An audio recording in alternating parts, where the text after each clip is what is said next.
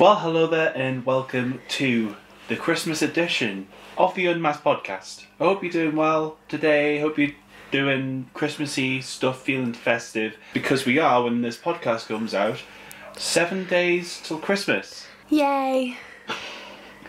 And it's just like, well, we're recording this days before, so we don't feel that festive, do we, Nicola? No. If you didn't know already, I'm filming with Nicola today for this Christmas edition because you're here and I asked you. Yes. Hi, I'm here. How you doing? I'm good, thank you. How are you? Lovely. Basically, guys, you guys who listen to the podcast, normally I would just bring a guest on and talk to them about different things. Pretty much this is all Christmas related. You know, it's a Christmas podcast, and I don't know, I just wanted to be a bit festive and do something a bit different instead of posting a video about what it's like to be autistic at Christmas and things, which I did last year. I don't know, just wanted to chat to someone about Christmas stuff, really. Some of the things we're going to talk about today, I'm actually going to tell you ahead of time, because you don't know the plan. No. Mainly. What things can be tricky for autistic people at Christmas in ways to help. Basically, we'll just talk about that. This one was my idea, this next one, a Christmas dinner tier list. I'm quite looking forward to it. I'm so gassed. I'm actually excited to talk about food. It's unreal. And pretty much we're going to round it off with a top 3 of movies and songs. I only really know 2 songs of what are in my top 2. I'll try and think of a third one as we're talking. Oh man, you're not as prepared as me. I mean, I literally had to Google what goes on a Christmas dinner. You had to ask me as well. Yeah, that's true. But anyway, just to start this podcast off, I might as well ask you, you know, what was your Christmas like as a kid? Busy most of the time. So every Christmas we used to get up. When I was really young, my mum used to make us have breakfast first before we were allowed to go like look at presents. So you used to get up, have breakfast, go into the living room, open up presents with like my mum and my brother, and then from there we'd get washed, get dressed, and be at my nana's for like 10:30 in the morning because we had like a lot of family come around. So it would be like family with like, well, the certain people that come around still every year, but right back when I was younger it used to be like lots of extended family, so like my nana's sisters, her kids' kids, like it used to be like cousins, second cousins, third cousins, like it used to be hectic. So was this like in where your nan lives now? Yeah, so her house is quite small. Yeah. So you can imagine the amount of people we used to squeeze into their kitchen in the living room. It's pretty much like a path to like a utility cupboard or something like that. That's how it feels so small to me, but I don't know whether that's because I'm pretty much like a surfboard. Yeah, but the house itself, like, it has really, really, really high ceilings. Like, I'm 6 foot, and if I reached up, I couldn't touch the ceilings. Does it actually have high ceilings? Really high ceilings. It's just like, width-wise, it's just not very big. Do you know what? I've never noticed actually how tall the ceilings are. I think when we actually go over to go see them, I think that's the thing I'm going to measure. I'm literally going to go on my tiptoes, just try and touch the ceiling. Yeah, like they're really tall ceilings. But yeah, so we used to go up my nana's on Christmas morning. We always had Christmas dinner at my nana's. Once family and stuff had gone, later on the late afternoon, evening, my nana used to do like a bit like a tea party kind of thing. So there would be like cake and like sweets and stuff. And then people like my mum's friends and my godparents and my brother's godparents would come with their kids. Yeah. It was quite hectic from start to finish, and then we used to like leave my nana's at like 8, 9 o'clock on a night. So we'd been there for he used to be there for like a good like 10, 11 hours. Obviously, as the years gone by, there was like less people obviously go at my nana's now, because like a lot of the kids that used to get dragged there by their parents are now growing up, they have their own families, or like they're at university, or like there is like the odd handful of people that still come to my nana's on Christmas Day. Yeah, I know. I've been to quite a few of yours now. Well, 7. Yeah. No, it'll be 7 this year. Yeah. It'll be 7 in 2020. But we usually see like, I don't know, your uncles and things like that, you know, more extended family, which To be honest, I can remember the faces. I can never remember. I can never remember the names. It's not because I don't like. It's not because I don't like your family or anything. It's just I don't remember people's names. Yeah, we have quite a large family. To be fair, there is a lot of us. Yeah, which actually, in comparison to myself, I think you already know this, but for those who don't know, I didn't really go out to see family around Christmas. Maybe my parents will say that I'm wrong, you know.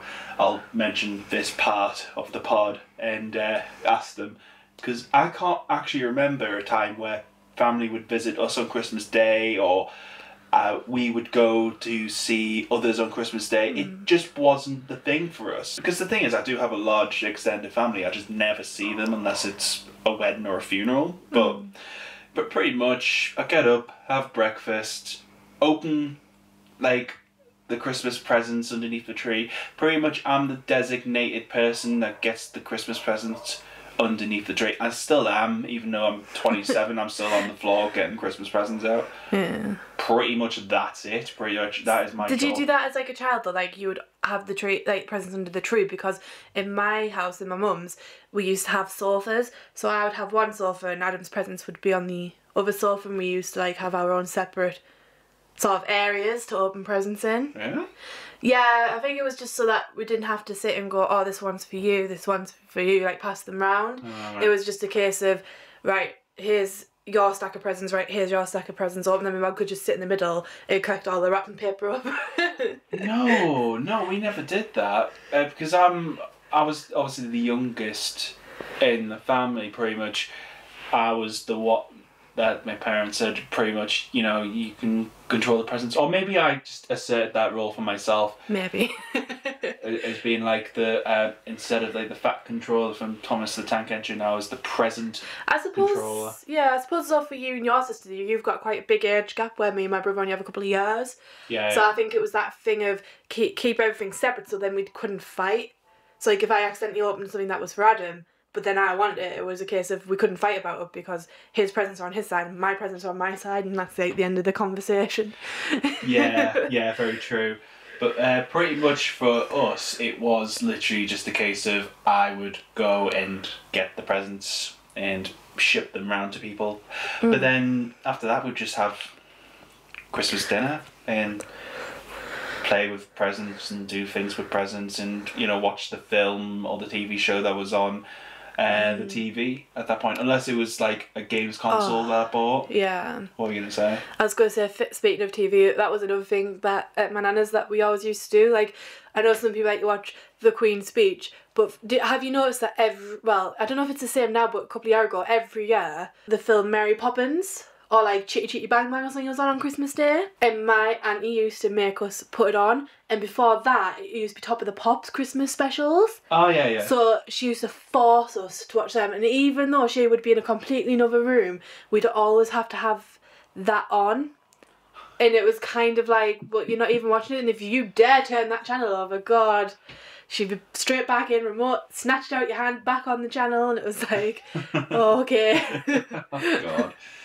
No, we never had that. Yeah. We never had that. Maybe it's because obviously I was pretty much king of the roost. I think it was because you were like literally the baby of the family. So yeah, I was the baby of the family for a very long time. I had 16 going on 17 good years of it. I was literally the last born child until Rachel had kids. My auntie. And then we all know what happened there. And I got pushed to the bottom of the list. Yeah, pretty much. And she never stops talking about it. I had 16 good years of being the golden child, and now I don't get anything, and I'm stuck with you. No, the difference is now is that it goes in the pecking order. So obviously, like, out of my grandparents' kids, it's like my auntie's the favourite out of her and my mum. And then out of the grandkids, I'm the favourite grandchild out of me and my brother, and then obviously out of the younger ones, our Thomas is the favourite because he's the great grandchild and he's the baby. But he is a cute grandchild though, you know, so probably because he's well behaved and does as he's told. Not like exactly. The other two. Exactly. As long as he gets red sauce. As long as he gets his red sauce. Oh God, I wonder if he's going to put it on his Christmas dinner. Well, I guess what I could move on to is asking you the question of weirdest Christmas gifts you have received. Weirdest Christmas gifts. Weirdest Christmas. Or just one. You can name one because I've only got. Well, actually, I've got one and a story. I don't think I've ever got a weird gift. Oh, weird. No, I didn't think it was weird, but my mum was really creeped out by it. So one year, I must have been about 6 or 7. I got this doll, and it was like a talking doll, but it had like metal sensors in its teeth, and you got like little objects. You got like a bottle, you got like food and stuff, and when you would put the object in its mouth, the 2 metal parts would connect it. It would make like that's nice, Mummy, that's a nice banana. Or it used to go, milk, I like milk, Mummy. And it used to really creep my mum out. I can't be honest. That's the one thing I think when we have kids I'm not looking forward to. When it's like, I like the milk, Mummy. It's just like, oh, for God's sake. Yeah, but this doll was pretty creepy. Why was she freaked out? Was it because of the noise or because of the way it looked? Or? Because of the way it talked, but also the fact that it was quite like a large-ish doll. So like if I just stood this doll up in the middle of the room with its back to you, it would look like a small child. Alright. So she was a bit like really freaked out by it, and she did not really appreciate the gift. But I love that doll. Fair enough. To be honest, you know about my gift. But for some context, I can't remember how old I was. I must have been. How old was I when I met you? 21? 21, yeah.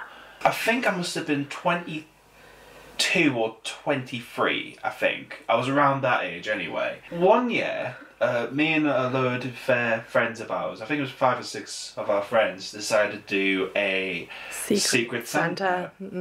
A Secret Santa. And the person that orchestrated the Christmas Santa, Secret Santa, why did I say Christmas Santa? I don't know. The person that orchestrated this obviously gave the names of the person you were buying for. So I bought for my best friend Diana, and you know, everyone else got picked. And the person that orchestrated it got picked me. They got me as their Secret Santa. So basically, we met up at the 5 Swans in Newcastle, in Newcastle upon Tyne. Basically, it's a Wetherspoons, but you know, it's not bad. 5 Swans, or at least the last time I went was like 2 years ago. But it was the place that we used to do starter drinks, pretty much. Anyway, we were exchanging gifts, and you know, the person that orchestrated the thing gave me mine. I unwrapped it in the middle of this Wetherspoons. Unwrapped it, and for those who are young, you know, sorry, but I got given a massive dildo. I remember that, it was hilarious. The thing is, it was too though, for the people we went out and got like quite thoughtful gifts and really put effort into it. So you got the purple dildo. And it wasn't purple. It was purple. It wasn't purple. No, it wasn't. It was black. I thought it was purple. No. Oh. I should remember, it was my gift. Yeah, but then didn't someone get a spatula or something because they used to flip bacon with the fingers? And then someone else got a copy of Spider-Man 2. Oh, yeah. And I'm just like... yeah. Actually, the person... I think it was Max that got... I can't remember who... I think it was Max that bought Lewis, the person that orchestrated this, the copy of Spider-Man 2. Yeah. I believe. Because everyone knows that Spider-Man 2 is the best Spider-Man film. Yeah, of course. I'll tell you another gift. And this is actually my story. It's a weird gift, but I think it's actually kind of meaningful. So our friend Beth bought Max. Well, she wrapped it up, didn't she? Yeah. Or did she? I can't remember. No, I think she did. She wrapped this present up, and Max unwrapped it. And basically, it was like one of those cardboard boxes that you see at a supermarket where they like hold tinned stuff. I believe it was like canned tomato soup or something like that. I probably am wrong, but that was just the vision that I had in my mind. But basically, Beth gave Max £5, but in 5 pences glued onto this box. Oh, and it was like I owe you. Yeah. It was pretty much like all of the times that Beth had like asked for money, or like vice versa, just from like nights out and stuff. Yeah. And I was just like, that's actually ingenious. It was weird. Don't get me wrong. When you actually looked at it, it was really weird. Like I was like, oh, it's really weird, but it's actually like the coolest thing ever. It was really, really nice and really thoughtful. And yeah. So I guess my last question before we get into the other stuff is, what do you like the most and like the least about Christmas? The thing is, I'm not really that bothered about getting gifts, but I like getting gifts for other people. Like, I like being able to like buy something that people wouldn't normally buy for themselves. I mean, it might not necessarily be something that people like, but at least I try. Yeah. I suppose there's nothing that I don't necessarily like about Christmas as such. I suppose it's different if you've got like kids and stuff, because I know you get dragged to like the nativities and the Christmas plays and stuff. Yeah. I think the only thing that I really didn't like about Christmas is obviously over the years going to church on Christmas Eve, because one, it's really packed and overcrowded. It's like the one day that everyone goes to church. I'm not really that religious, so I'm a bit like, don't really want to be here, but I go to keep like my nana happy. And it's just, I don't know, like I don't mind singing like the Christmas carols and stuff, but it's just so prolonged, and I'm just like, ugh, you're there for like hours. Well, I think for me, like stuff like that, it's good every so often, but not. I couldn't do it every single year. That would literally kill me. I remember like, I don't know, we were asked to go to the church to for like a it was, I don't know what, it was a nativity or something, and I was like, oh yeah, we'll go, and you were like, oh no, I don't want to go. But it's like, I don't know, it's nice. It wasn't a nativity, it was our Ruby and Jake were doing, you know when they get the orange and they put the candle in and they decorate the orange? Yeah. They were doing that. I can't remember what it's actually called. Colin goes to Christmas present. I don't know. I don't know. They were doing something with like where they put the candle in the orange, and I don't know. And I was just like, I've seen now Ruby and Jake do it so many times. Like I really don't want to go and do it again, because it's not just that bit you can stay for. You've got to stay for it all. So you've got to stay for all like the more religious stuff, like all the readings and the stuff, and then you've got to stay for all like the Christmas carols, which I don't mind if it's Christmas carols that I know, but a lot of them, I don't know if it's everywhere, but especially in the church that my nana and them go to, it's like all the really old Christmas carols that nobody, like the obscure ones that no one really knows, and you can tell nobody knows because they just go yeah. Yeah, fair enough. But I guess for me, when it comes to stuff that I just like the general kind of feeling that you get around Christmas. To be honest, for the last few years, I've been an utter Scrooge. I just couldn't see the point of Christmas. But I think now, as I'm getting older, it's just like, I don't know. It's just kind of nice looking back on stuff. Yeah. And kind of feeling like, yeah, this is Christmas. Mainly just with my family. It's just nice having us all around the table and, you know, eating and stuff, because it's very rare now for, well, especially for my family, to be all in one place, because we're all busy doing stuff. So for me, that's like the thing that I like about Christmas. The thing I dislike about Christmas, I feel, is the hype. People hype it so much, and it's just like, I can't be, by the time you get to Christmas Day, I just can't be bothered. Yeah, like when you're building up to Christmas, it tends to be, obviously you tend to feel better than actually on Christmas. I think obviously it's different if you've got little kids, because they're excited for Santa and stuff like that, and you have like that whole magical element to it. Oh yeah. But I just feel like, obviously, as you get older, it's a bit like everyone gets so excited and everyone's like, oh, it's nearly Christmas, and you get excited because you're buying presents, and then you get excited because you're decorating your house, but then when the actual day comes, it's like, well, in a few hours it's going to be over. Then what? Yeah, I know.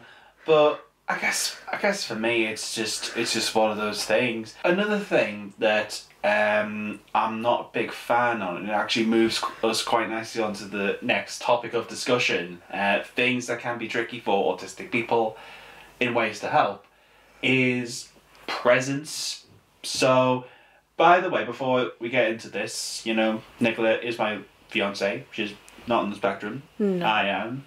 But I kind of want your input, because I think, you know, having an outside view is actually a good thing. You know, for me, I find it really weird, when people watch you opening presents.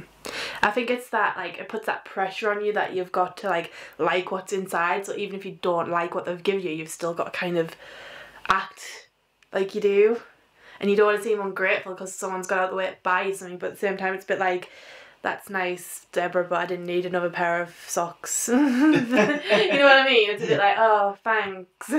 Yeah, and also if it's like a surprise as well, but they don't know they're getting it. I'm just talking about, like, from just talking to parents with their autistic kids and stuff. Like, if they don't know what they're getting, they kind of just instantly dislike it as well. And for me, I was not like that, but I was a bit baffled, especially as a kid, where if I open something, I'm like, oh, what's that? It just comes across as, like, ungrateful, even though I'm not. I'm just like, what's this? Yeah. I think, though, for a lot of, like, especially young children as well, like, just in general, I feel like if you have, like, a lot of people there handing them stuff, and then they're, like, opening stuff, and then it's a bit like, I feel like they get overwhelmed. Yeah. Especially, like, quite young children, because I know, like, when our Thomas and Jake, not so much our Ruby, because she was quite a social child, not so much a social preteen, but she was a social child. Yeah. But, like, Jake and our Thomas, they were like, They weren't bothered really, were well, Jake used to cry and used to have run and hide because he didn't like all the people there, and he didn't like the fact that, like, people trying to, like, get him to open presents. He kind of, like, used to, like, open, like, a few things and then want to focus on those things, where, like, our Ruby would just grab whatever you give her, really, but our Ruby's a bit spoiled, so it's a different scenario. Yeah, I was going to say, I think that's the thing for some people on the spectrum as well. Like, if, you know, people are asking them to open presents and they don't want to, it's just like, oh, God, really, you know, what is this all about? Actually, a way to help with this whole kind of thing is, you know, if you know your kid doesn't like surprises, you know, let them see the present, let them pick out the present beforehand. Now, I think the reason why people may be like, oh, that's a bad idea, it ruins the surprise. It's like, but it's a present for your kid, so surely on the day it makes it easier. Yeah, like, I can see both sides, because it's like, as a parent, if I was to buy my child something and it was, like, a big surprise, like, it was, like, a really big present, like, you kind of know that they want it, but you haven't necessarily told them that you've got it. It's kind of like, you kind of want to see that, like, surprise happiness when they open it. So I can understand that side of it, but also you can understand, I suppose, as a parent, your main focus should be to make sure that your child is as comfortable as possible. Yeah. At the same time. So, like, you don't even have to, like, show them what you bought, but you could explain, like, look, you say, for instance, you wanted the new PlayStation, that's what you're going to get on Christmas Day. It's going to be one of the bigger presents that you've got. You can even show the wrapping paper it's going to be wrapped in, so then at least they know that when they open that present, that's what's going to be in there. Yeah, no, exactly. I think that's really great. I don't know why, but I feel a lot easier opening stuff when there's less people. Maybe it's just because, obviously, like, I didn't, like, have a palanthrium of... Well, I don't even... Is palanthrium even a word? I don't think it is. I don't know. A plethora of presents. I'm just going to say audience. An audience of people seeing me open presents. I guess that's probably the thing for me.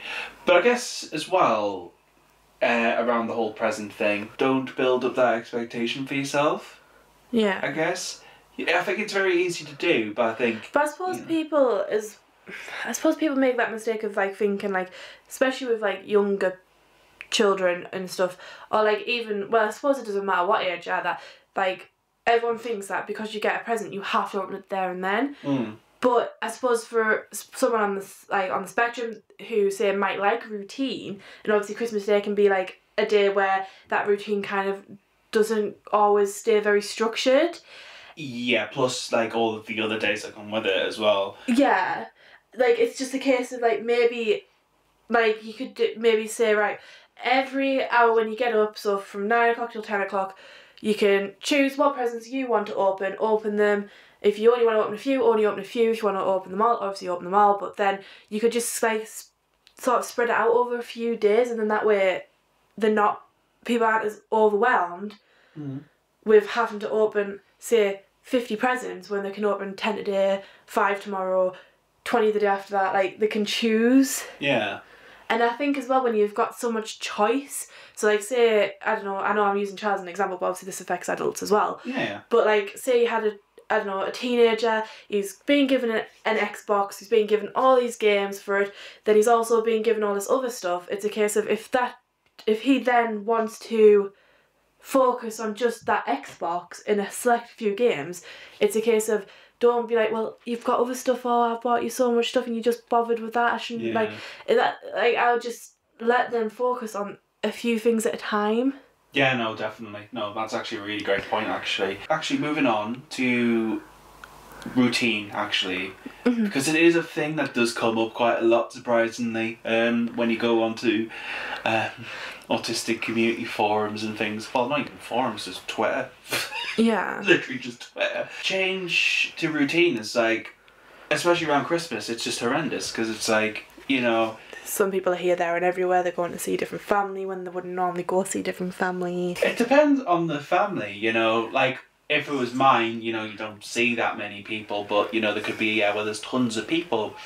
And, you know, I think when you have a lot of people, it's very hard to keep to, like, set times and just set things when the person's usually in, like, you know, has a routine of doing stuff. Yeah. I think mainly it's just that period between, well, Christmas, the gloominess that is, like, between Christmas Day and New Year's, and you know, it's just manic, really. So for me personally, I think, you know, if you can keep some form of routine, that'd be great. Like, even if it's just their normal routine, it's still gonna be better for them in the long run. Yeah.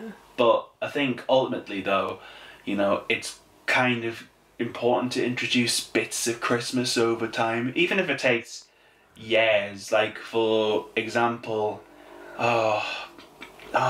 Christina McGuinness, Paddy McGuinness's wife, they like slowly introduced Christmas with their kids to the point where last day they actually had a tree in the front room. Yeah. Like, I suppose that's something you don't think about, because obviously all the rest of the year you don't have this big tree, you don't have all these lights, you don't have like all this decoration, and then one day just gets chucked up there. It's a bit like, oh. It's like, why is that there? You know, you know, it doesn't look right. So, but it's not even just that, it's just, you know. But I think what's worse though is that you, like, eventually you get used to having this thing there, and then when it gets taken away, the space just feels empty. Yeah, I know. But I think for me, like, kind of, my kind of tip and advice really is, you know, to keep things, you know, as, you know, normal as possible for the person.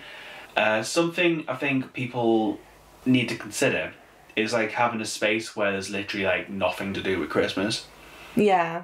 I don't understand these, but I get that some people like to do every room in the house like Christmassy. I don't get it. No, I don't really understand it. Like, I think like as long as it's in like your main room where everyone can kind of enjoy it, I don't see why you need to bring it like into bedrooms and stuff. Like, those should be spaces where you can feel like you're safe. It's like that for me. When I was growing up, my bedroom was my like safety place, if you know what I mean. Right, yeah. So like, if like, when I was a kid, I used to think if you turn the light off and like you're downstairs and you had to get upstairs, that there'd be like a monster chasing you up the stairs. So for me, once I got into my room, that monster couldn't get in, you know what I mean? Yeah. So for me, like, if like someone doesn't like the intensity of like all the Christmas stuff, sure, it's best just to confine it to one space, and then the rest of the house is basically a no Christmas zone kind of thing. Yeah, or at the very least have one designated place that's not filled with Christmas stuff, because I think obviously, you know, it's a massive change for the person, and, you know, to have the whole place decorated with Christmas stuff is just really, I'm just going to go off on a little bit of a tangent here. I don't personally understand why people would fill the house full of Christmas stuff. I think realistically you only need one tree to put presents under. I don't understand people that put trees in every like bedroom. put trees in every bedroom. Is that what you said? Yeah. Like, there is people, like, there is a girl that I watch on YouTube, and she is, like, a really sweet, nice girl. Yeah. But at the same time, it was, like, basically, they have a tree in their living room.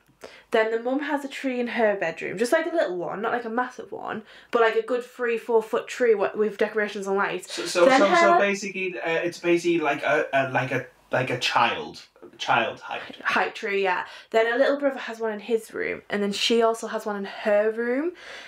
But then it's like, I don't understand why you need four Christmas trees. Why does a person need 4 trees? I don't understand though, like, I understand that some people really love Christmas and like going all out, and obviously if I have a kid and they like Christmas and like the decorations, then I'd obviously do more than what we do now, because at the minute we have some lights in the window and one tree.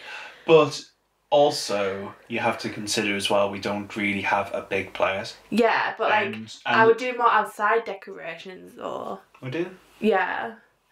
We do? Yeah. Okay. We'll get on to the last point of this in a minute. What outside decorations would you want? Well, like them next door, they're reindeer and Christmas presents. I want reindeer. I want, no. I want light up penguins. Do you know what? My mum will love you for that. And I want one on each side of my door so they can guard my door. Do you know what? That's actually not a bad idea. I'm actually down for that. And make it look like a winter wonderland. Oh God. I don't like the presents that they have. They're too bright and obnoxious. I think the reindeers are bright because it's like that intense white light, where at least the presents are like a soft, reddy and orangey glow. Do you know what? I've just noticed the presents. I haven't even noticed the reindeer. Yeah, they've got reindeer. Have they? Yeah. But they have reindeer and no Santa Claus, so why is the presents there? That makes no sense. Reindeers can't deliver the presents without Santa Claus. Maybe Santa Claus is a reindeer. Well, he just transforms on Christmas Day. Oh, yeah. Yeah. They're kind of like, pretty much like ditto. I know this is going off what your subject is, yeah. But when you were a kid and you were told about Santa, did Santa come in through a chimney or did he have a magic key? We had a magic key that Santa used to get in everyone's house. It was like a master key for every house in the world. So what was the first one? There was a master key. So like a master key so Santa can go open any door in the world and get into the house. Or did he come in through the chimney, like traditional?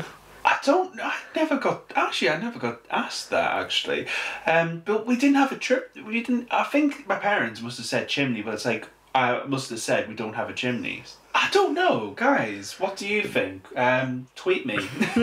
Literally tweet me. I'll leave a comment. Yeah, on the YouTube video you can, or DM me. Social medias are down below. I don't really promote it that much, but there you go, opportunity. Yeah. I'm gonna say master key because I literally don't have another answer. Well, a magic key, not a master key. I mean, it is a master key. It is a master key. Yeah, but they call it the magic key. It opens every door in the world, which I thought was a bit dangerous because I used to think, like Night in the Museum, where like in Toy Story, where things used to get up and move around, like inanimate objects. It's like, well, what happens if Santa Claus opens a door and there's like a dinosaur there or something? That's a bit dangerous. He could get ate. Very true. But actually, no, I'm gonna end my point there because I think we actually covered quite a lot of stuff. But in general, just other ways to help, I've got some other things on my list which I'm going to quickly rattle off here. Preparation. So basically helping the person on the spectrum understand Christmas, so what it is, why we celebrate it. I know, especially if they're young as well, they don't understand Christmas and, they don't understand the concept of Christmas. All they see is like stuff changing and like all of that stuff. I think having an understanding of what Christmas is and stuff is actually quite helpful. Covered the routine, the presents, Christmas free zone. Yeah. Definitely. Get Christmas in as part of the routine. Again, it just kind of elevates the point. If possible, chill on the lighting, chill on the decorations. Yeah. Because you can get a lot of quite minimalistic stuff these days. Yeah, you can, totally. You can literally just get these random pop-up tree things, like what my nana has. So you basically just pop it up and then it's like all decorated for you and you can choose to plug it in and put the lights on or not have the lights on, you know what I mean? Yeah, very true. And actually, if you are going to someone else's house and you're taking your kid with you, you know, maybe arrive earlier than everyone else so they can help. It helps with the transition of being somewhere new. Especially because, you know, they may not, you know, go out to see people that much or vice versa. I know for us, we get there quite early, which I'm actually just going to say it actually helps me a lot. Yeah. Because it goes from quiet to busy. Rather than just being thrown straight into the busy. Yeah, and then I've got everyone like asking us like a million questions. Oh, what did you get? Blah, blah, blah. So it's just like, well, I can just, you know, talk to one person and it just builds and builds and builds. And then as soon as there are loads of people, I can literally go on my phone and go on Twitter. I sneak into the kitchen where the food is. Oh, yeah. And then lastly, just some other things to help. Just be considerate to the person's needs, and also for you, if you're the person or the parent or whatever the case may be, just asking for help, you know, if the need arises, you know. It's obviously a time of celebration and happiness and stuff, but, you know, at the end of the day, we all just want to have a good day on Christmas Day and have a good Christmas period. We're up to the part of the podcast which I've been looking forward to recording and talking to you about since I came up with the idea. Well, I didn't come up with the idea. Basically, I saw it on a Jackmate podcast there, Jackmate Happy Hour. I love the podcast. Literally, it's been my saving grace throughout the entirety of lockdown, and I guess if you want to listen to it on Spotify, I'll actually link it. Do you know what? I love the podcast and I think it's really, really great. Basically, I'm ripping off the idea, but I think it's actually a great thing because we are two people from the UK. Christmas dinner tier list. Yes. So, if you're watching this on YouTube, and it's going to happen, basically there's going to be a tier list on screen, and as we go through, I'm going to be plopping the item into one of 5 tiers. So, first tier, we have God tier. Basically, it's like the best of the best, can't get any better. Second tier down, we have very good. The middle tier is average. So, like, take it or leave it. Yeah. Fourth tier, we're going to have meh.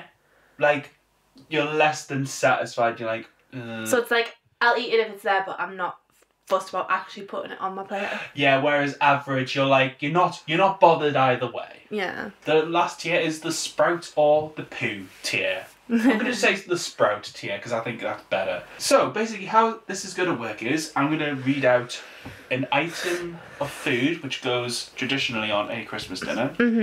And basically we come to a decision on where it goes on the tier list. Okay, so I think we might as well go big or go home. Turkey. Average. Average? I can take it or leave it. Like, I'm not a big meat bird eater anyway. Like, I know you don't like chicken. I know you don't like cooking chicken. I'm paranoid about chicken, okay? I have a phobia of eating chicken. But why are you saying average? Because turkey kind of reminds me of chicken. Like, well, I'll eat it if someone's made it and put it on my plate, but I wouldn't necessarily go out my way to pick it because my grandparents do different meats. So they usually do gammon and turkey and sometimes roast beef. So I usually just go for the gammon or the beef. Actually, I was thinking of including other meats, but then I thought no, but we'll actually do that. So turkey for me, when it comes to a Christmas dinner, it's like the thing. Though. Yeah, because it's a thing that everyone looks forward to every year because it's like some people only eat turkey on Christmas Day. Yeah, I'm one of those people. I know some people eat turkey all the time, but for me, I rarely do. I rarely do. When I was actually planning this idea out for this Christmas tier list, well, dinner tier list, I was thinking that turkey would be good, but for me, I would just say very good. Because it depends on how the turkey is cooked. If it's bone dry and stuff, it's not pleasant. You have to literally pour loads of gravy. Just putting it very good. I'm not fussed out and take it or leave it, but you like your turkey, so. No, do you know what? We'll go average. We'll go with you. Average. Whoop whoop. So turkey goes into average. What about gammon? I like gammon. I would say that's very good. Again, for me, I've always had turkey on a Christmas dinner and never ever considered other meats until meeting your family, where you'd obviously have gammon. Well, we only started having gammon because Ruby wouldn't eat any other meat other than gammon. Yeah, true. And then me and my granddad both like roast beef, so it just became a thing of, well, I'm guessing we're getting a small joint of gammon, a small joint of roast beef, and a large turkey. Because then my nana makes like different stews and meals out of them, like all leftovers and stuff. So I don't really eat gammon a lot. no, neither do I.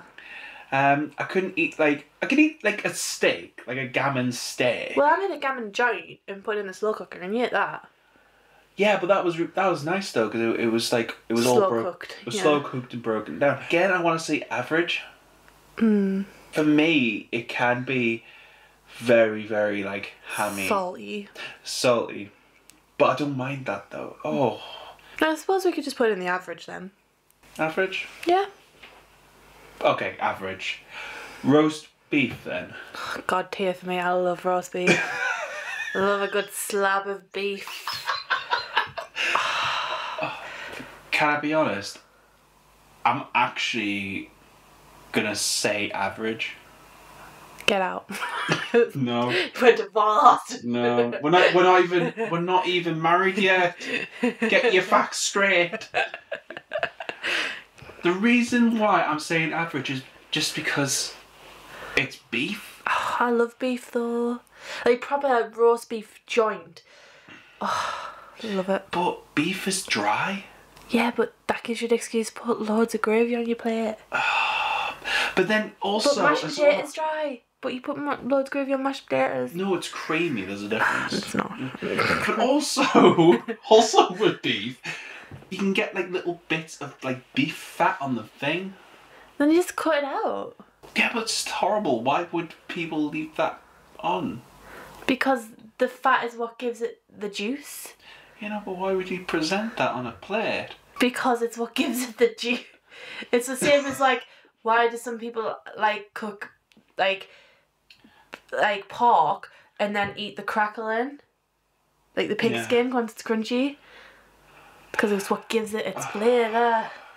Do you know what? I will meet you in the middle and say very good. Yay, very good. Can we move gammon to very good? Fine. Very good gammon, very good beef, meh to average, turkey average. If you were going to say meh to turkey, I would have looked at. Average, turkey average. Lamb. I've never had lamb. I love lamb. Never tried it. I think it's really nice.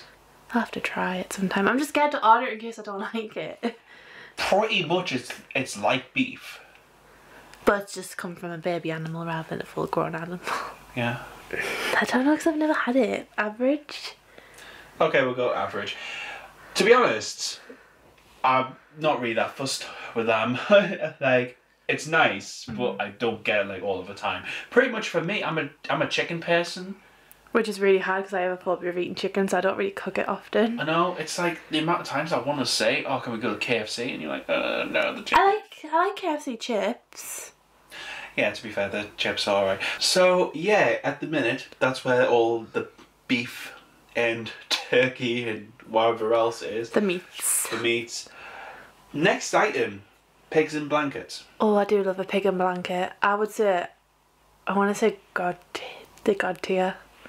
That's actually something we can agree on. I'm saying God tier because, honestly, I was going to say I don't have them other times of the year apart from Christmas, but that's actually not true. I actually love pigs in blankets. But I think what makes it special is the fact that they like chip a lot of sausages, so they're like the little tiny ones. Yeah. And, you know, it's tiny bits of bacon, and, you know, the bacon's actually crispy. Like snapping in half crispy. Yeah. And it's like, you know, crunchy on the outside, then you get into the sausage and it's crispy on the outside, but then it's soft and tender and meaty. Especially if it's like slightly spiced as well. And, you know, I think we, after we record this, we should go Asda and buy some pigs in blankets. Oh God, no. Oh God, no. Well, would you also class sausage meat as well I really like sausage meat, where it's like crunchy on the outside but soft in the middle. See, I never had sausage meat until I met you. Yeah, my granddad made love sausage meat. Um, It's basically just a sausage without the skin, so it's like mushy. But then when you cook it, it goes quite crispy on the outside. To be honest, actually, the first year I actually mistaked it for stuffing, and I was like, "Oh, what's that?" I was like, "Oh, it's sausage meat." And I was like, "Oh, what's sausage meat? I've never heard of sausage meat before." It was a complete and utter revelation. Would you put it in very good at average, though? Because I don't think it's god tier, but it is good. Oh no, it's not god tier. To be honest, I could take it or leave it because I've got my pigs and blankets. I'm happy. Can we just go average? Okay, we'll average it then. Yeah, because I mean, for me it's good, but for you it's a bit meh. So. Well, no, I'm not. I'm not actually saying meh. I'm actually saying average. It's not god tier. I just don't think it needs it on a Christmas dinner. Now, next two items people would say are very similar. I would strongly disagree. Roast potatoes and mashed potatoes. They're not similar at all. Roast potatoes, for me, get them off my plate. Don't like them, don't like it. Mashed potato, that's pretty good. Do I have to marry you? I just don't like the texture of roast potatoes. But for me, potatoes are supposed to be like mushy and soft. I don't like the fact that it's like really hard on the outside and then it's like sort of really hard. Hard. You said card. Hard. Hard. Okay. And then it's like not like, I don't know. It's weird. It's not weird. It is weird. It's not. It's like eating chips or French fries. Yeah, but it's like having a really thick chip that's really dry. It's not dry. It's fluffy. It's not. It's fluffy and gorgeous. No, mashed potato is fluffy and gorgeous. No, it's literally splodge on a plate. I like it. Really, I can't get away with the texture. But it's just essentially a massive chip. It's not though. A chip, when you bite into it, it's fluffy.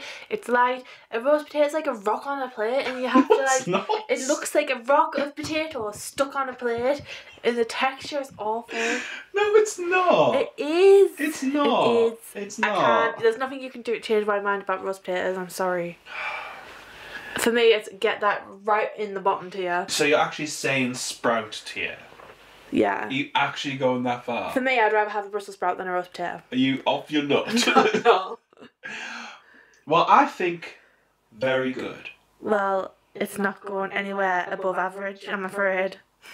Yes, it is. It's not. If my roast beef couldn't go any good here, your roast potatoes isn't going anywhere near good. Oh, God. Do you know what? I actually want to post this list when this goes out. I want to actually get people's opinion. I want to get people's opinions I just can't get away with the texture of a roast potato. Oh, God. Right. I'll tell you what then. For the roast potatoes, I will come down to you and go meh. And for mashed potato, average. Yeah. And the mashed potato has to have butter in it. It's as simple as that. Well, you know when I made mashed potato from scratch and you bought that weird mashed potato masher? Was that smooth for you? Or lumpy? No, it was smooth. Right, good. It was gorgeous. Well, good. Just didn't want you to shame my mashed potato cooking. Well, to be fair, right, about that mashed potato masher, that was the only one that had an Asda. What was I meant to do? Well, I just wanted the one with the handle with the masher on the bottom where you just manually mash it, but you got this contraption where you put potatoes in it and you got to squish it down. I'm going to put it on screen right now if you're watching on YouTube. Yeah, it was the only one that didn't have like one of the other ones where you just literally grab it and go, yeah, die, potato, die. Like, you know, what was I meant to do? That is. What's the next on the list? Parsnip. How do we feel about parsnips? Roast parsnip or mashed parsnip, because you can mash it like mashed potato. Right, how would you do parsnip? I would do roast parsnips, like how you would like roast your carrots and roast your parsnip.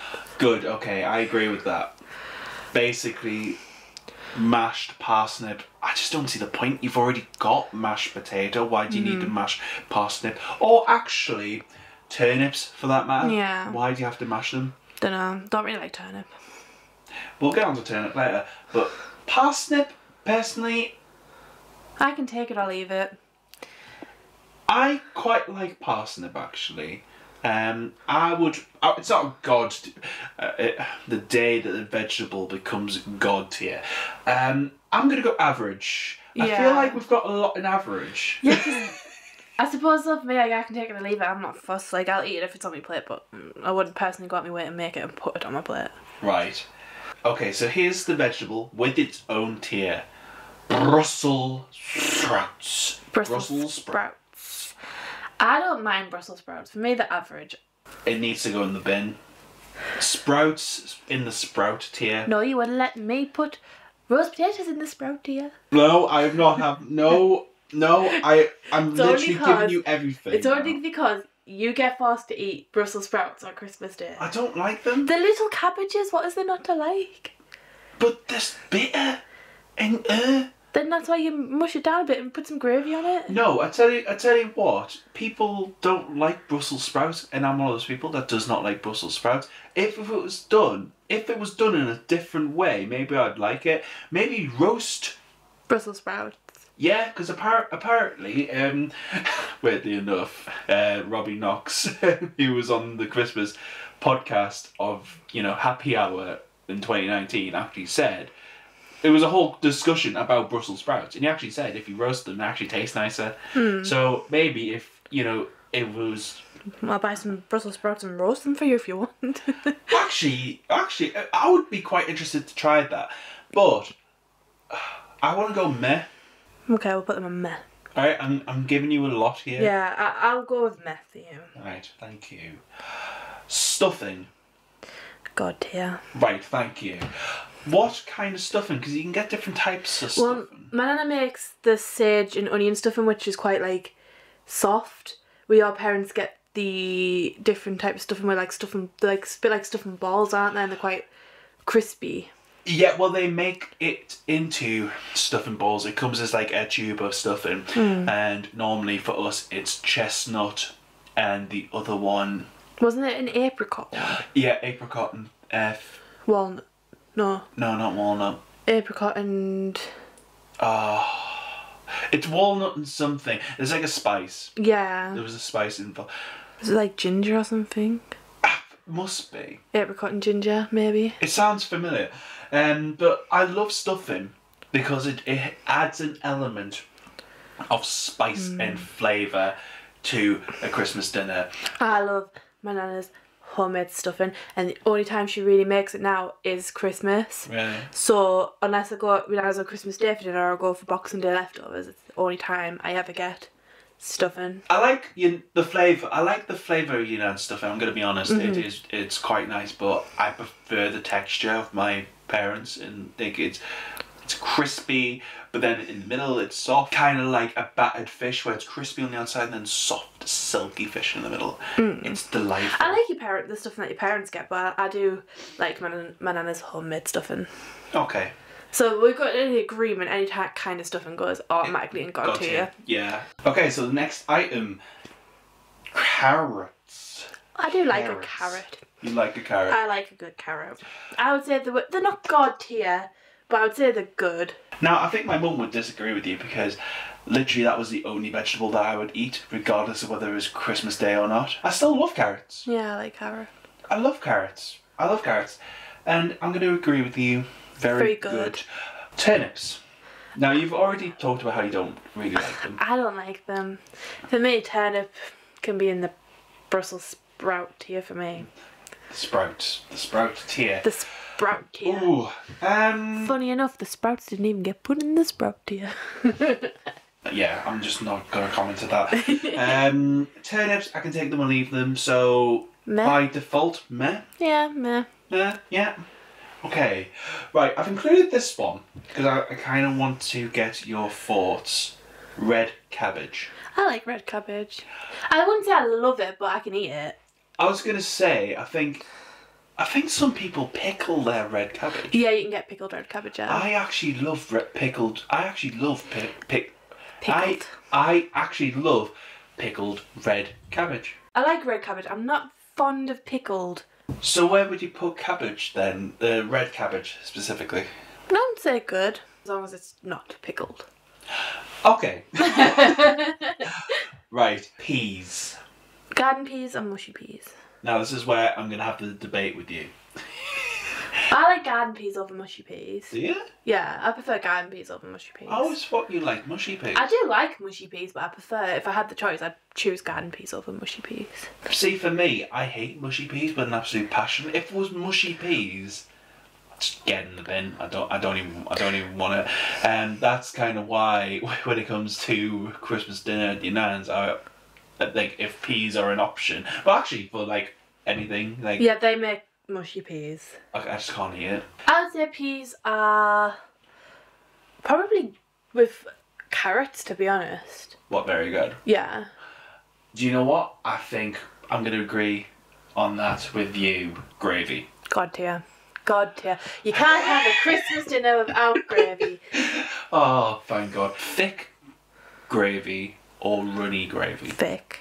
I love a thick gravy. See, when it comes to this, people can sometimes have runny gravy. It's like bath water. It's like, what's the point? Yeah. As long as it's thick enough that, like, you know, when you pour it, you can see it goop. Not Yeah. like so thick that it's like tar, but thick enough that you can see it, like, and it's like running off your plate. Oh, like silky. Yeah. Oh, God. I'm just imagining a really silky gravy on top of a mashed potato because the roast potatoes just aren't there. On the peas and carrots. Yeah. Yeah, no. For me, also, it has to be thick gravy. But actually, as well, I tell you what kind of gravy? Because you can obviously get meat gravy. Well, traditionally, I thought you were supposed to use the fat from the meat you're cooking. So, like, if it's beef, you had the beef, like the oils and stuff that collect at the bottom of the pan. I thought you're supposed to put a little bit of that in to, like, sort of get that taste. So instead of, like, using a stock cube, you use a bit of that in. Yeah.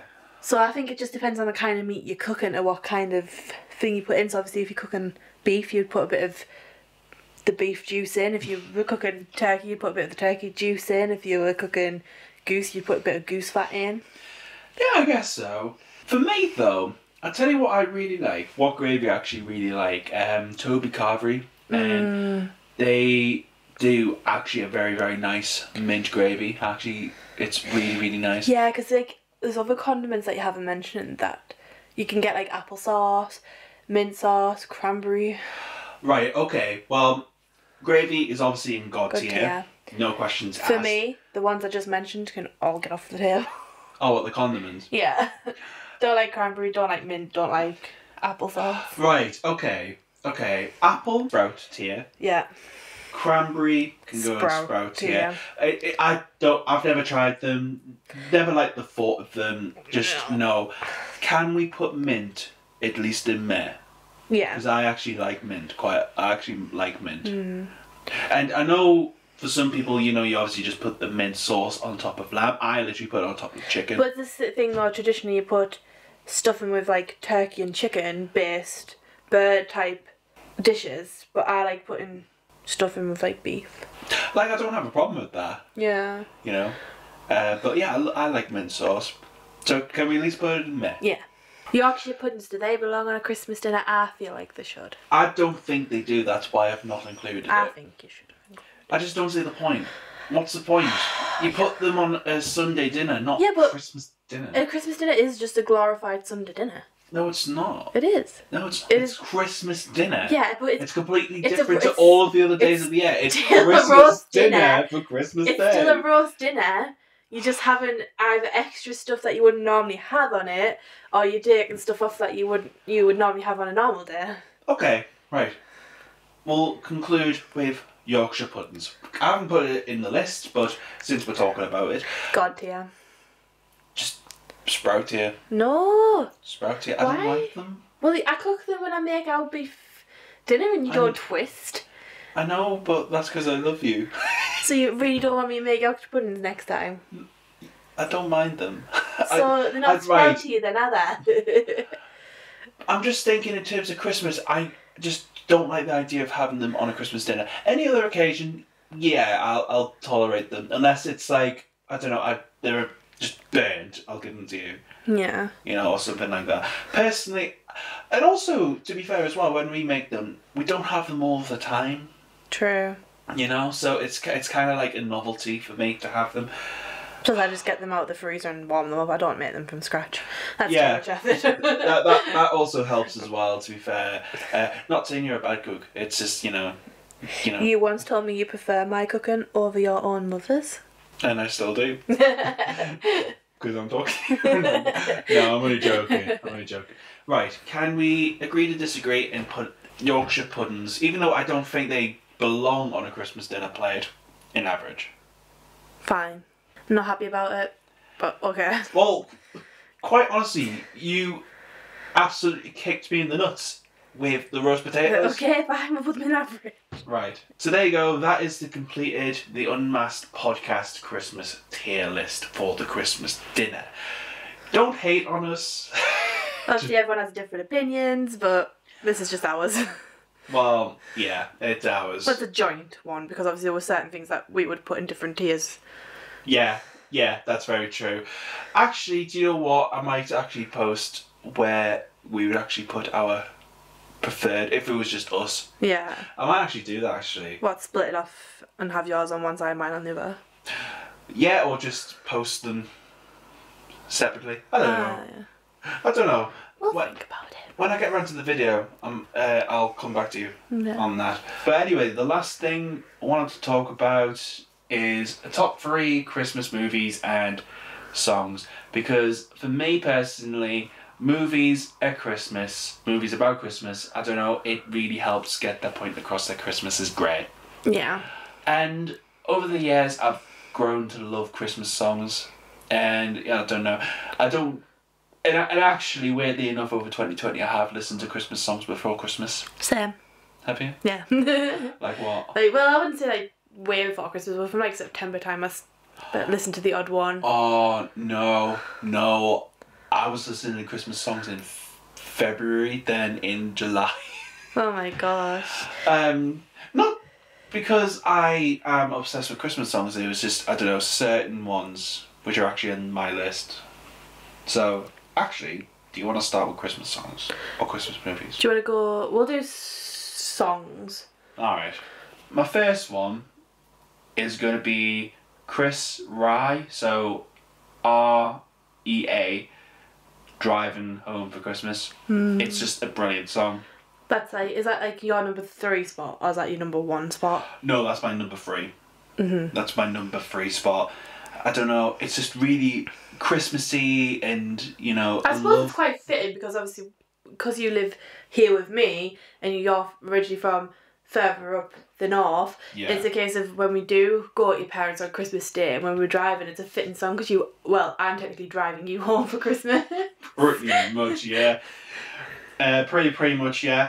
But I love the piano and the guitar in it as well. It's just really nice. It's such a nice song, not gonna lie. My second place one, Paul McCartney's Wonderful Christmas Time. I think for me it's the synths. I think for me is that the one that's like simply having a wonderful Christmas time? Yes, it's an absolutely brilliant song because of the synthesizers. I can't say that word, guys. I'm sorry if that's annoying you, but the synths in that song are just, as soon as the song comes on, you know what it is. That's what I like about that song. Yeah. And actually, it's one of the only songs that I listen to that I know the words to. And that's actually incredibly rare for me because I never listen to the words. Yeah. I just love that song. It's so good.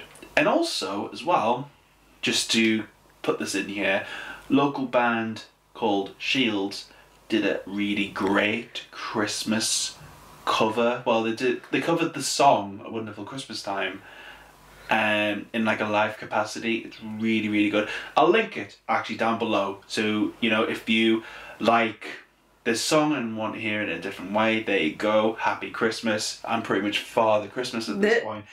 Honestly, really great cover. Absolutely awesome. Love hearing it every time I come round to Christmas time, when we get to Christmas time, I should say. Yeah. Oh, and my number 1 spot, do you know what? I'm going to give it to Wham! Last Christmas. Honestly, it's a song that's just grown on me over the years. And actually last year I found this really nice piano version of the song. It's so good. I'll link it down below as well. It's just really great. It gave the song just a nice kind of feeling, and it's one of those other songs that I remember the lyrics to. I know people hate on the song, but Yeah. I like it. What about you? So my third, I can't remember what the name of the song is. No, I can help you. I think it's called, is it just called Merry Christmas Everyone? Oh, Shakin' Stevens. Yeah. They do. Merry Christmas. Yeah. Everyone. That one. Yeah. Shakin' Stevens is Merry Christmas Everyone. That would be my third spot. That's a really good song, actually. Yeah. Completely forgot about that. Number 2? I can't remember who sings it, but I'm pretty sure it's called Stop the Cavalry. Oh, Stop the Cavalry. At the beginning it goes do do do do do do do do do do. Yeah. That one. Singing about being at work at Christmas time. I can't remember who sings it. It says on here John Louis. John Louis. Jonah Louis. Stop the Cavalry. Yeah. I just like it because it's not an overly played Christmas song. Like, they don't really play it on the radio. Yeah, that's true. That's true, I guess. So when you hear it, it's like that little gem where you think, oh yeah, I know that song. Yeah, actually, that's why I like Driving Home for Christmas, because it doesn't get played that often. No. And neither does Wonderful Christmas Time, to be honest. Can I guess your first choice? Before you guess it, I want to say I know at the minute it's kind of a controversial song, but because of the certain word in it. Oh, for God's sake. Yeah. I'm right, yeah. Like, I can understand why some people do find it offensive, but at the same time it's a bit like, it's been around for 30 odd years. What's the song, in case people haven't figured it out yet? Fairy Tale of New York. And that is by The Pogues and Christine McCall. Yeah. But I love that song. It's my favourite Christmas song. One, because it's also my mum's favourite Christmas song. Mm-hmm. But two, it kind of reminds me of my dad, in a sense. Right. Because the guy in the song is like, how he's like trying to like basically give this woman her dream, but he kind of messes it up all the time because obviously he's like an alcoholic, he's always like placing bets on the wrong thing. Yeah. Ends up in the prison on Christmas Eve, which actually did happen to my dad one year with the neighbour's dog. It was just because yeah. I guess like my dad's not a horrible person. He just had mixed up priorities, and it kind of reminds me a bit of that. Fair enough. Like even like the arguing back and forth. Like I know it's supposed to be like happy time of Christmas, but it doesn't make me sad. The song, it's like kind of a bit like, it makes me giggle a little bit because it's a bit like, that's so like something like that is so my dad. Yeah. No, that's fair enough. Okay, so next top 3 Christmas films. Are you going to go first this time? I think you should go first, since I went first last time. Well, I'll go from 1 to 3 this time because my favourite Christmas movie of all time is Miracle on 34th Street. Not the old black and white one, the slightly newish one, the one that was like 94, I think it was made. The one with the girl that plays Matilda. Yeah. Yeah. But it's the one with Richard Attenborough. Richard Attenborough is the guy who played the person in Jurassic Park who was the owner. Yeah. I can't remember the character's name either, but Richard Attenborough. Yeah. Yeah, that's a good choice actually. Yeah, that's my first one. Oh, number 2, Deck the Halls. I like it. Well, I like it because it's got Danny DeVito in, but I think it's like sort of like one of the newer Christmas movies, and it's funny, but it's not overly silly. Yeah. Where I know like loads of people love the film Elf, but for me that can be overly silly. I know some people who repeatedly watch Elf, and it's just like, you just can't. No, I don't mind it, but it's not my top 3. Okay. And then my third, I don't really know for a third one. Well, there's things like The Grinch, Home Alone. I do like The Grinch, but I wouldn't say it was like...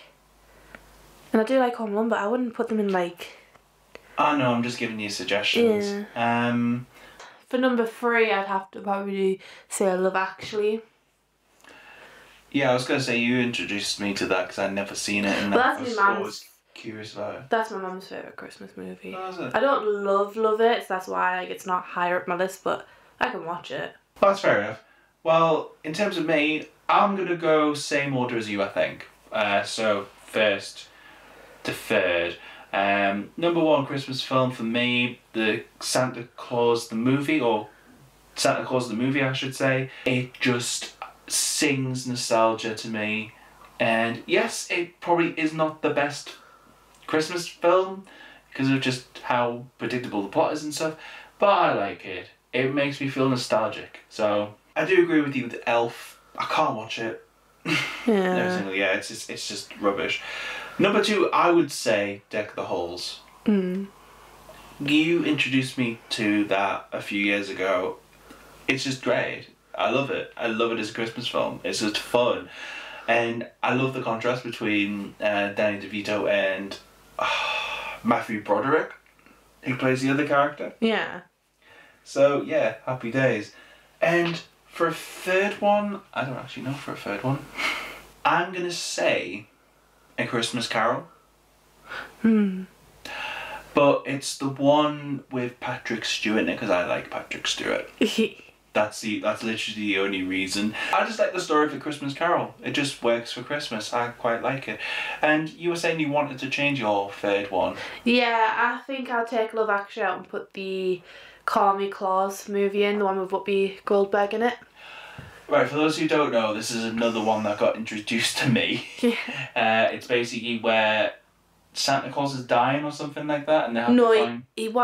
he basically wants to retire, but he needs to find someone to take his place before he can retire.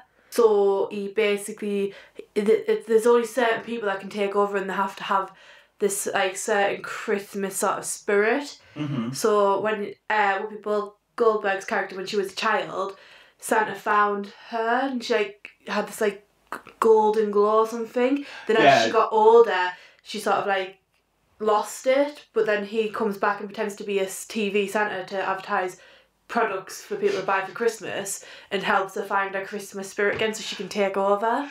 Yeah, and the funny thing is it's all set in LA. Yeah. But I like that one because it's literally just Whoopi Goldberg. You can't go wrong with Whoopi Goldberg, I don't think. But yeah, so that is our top 3 Christmas films, Christmas songs. Do let us know what your favourite Christmas songs or films are, or you know, if you dislike everything about Christmas, you know, let us know either way. But I think, to be honest, we're going to wrap this up because we've been recording for nearly 2 hours. Yeah. But I've had a lot of fun. Me too. To be honest, I'm going to probably do this again next year. It's actually been quite a lot of fun. Actually, yeah. It was nice actually talking about Christmas, and I don't know. I'm looking forward to Christmas more now. Yeah. And I hope you guys listening are as well. To be honest, with this podcast, you know, make sure you follow it, you know, and if you're listening on Apple, do leave a review, you know, and leave stars, 5 stars, obviously would be great. Share the podcast, all that stuff. If you're watching on YouTube, give this video a like and comment, you know, whatever you want about the podcast, you know, keep it relevant if you can.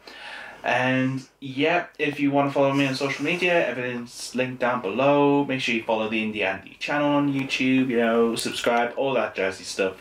You know, just do you guys, just do you, you know, anything to help the podcast would be greatly appreciated. It's also my birthday soon. I just thought I'd put that out there. So if you really want to make my birthday wishes come true, subscribe, like, follow. But that's helping me, not you. I don't know, say happy birthday to Nicola in the comments if you get to this point. If you do, then I know you're a true fan. Yay. But anyway, guys, this is the end of the Unmasked Podcast for this episode. Thank you so much for joining. And until next time, see ya later, my peeps. Bye-bye. Bye. Bye-bye.